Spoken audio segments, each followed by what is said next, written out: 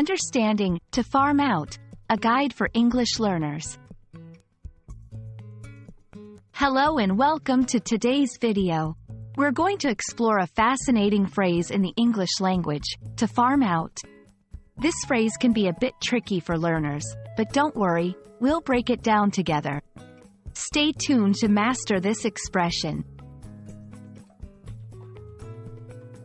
Let's start with the roots of this phrase. The term, to farm out, originates from agricultural practices. In the past, landowners would rent out their land to tenants for farming.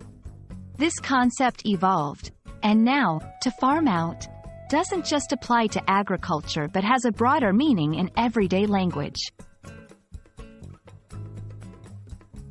Today, to farm out means to delegate or outsource work to someone else, usually outside of the original group or organization.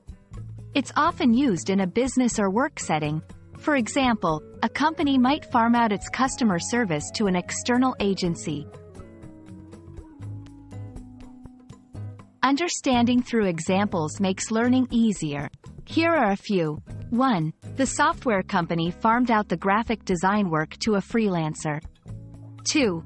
Due to the workload, we need to farm out some of our projects to other teams. These examples show how to farm out is used to describe delegating tasks.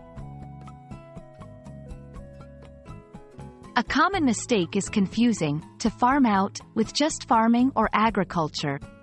Remember, it's about outsourcing work, not just farming activities.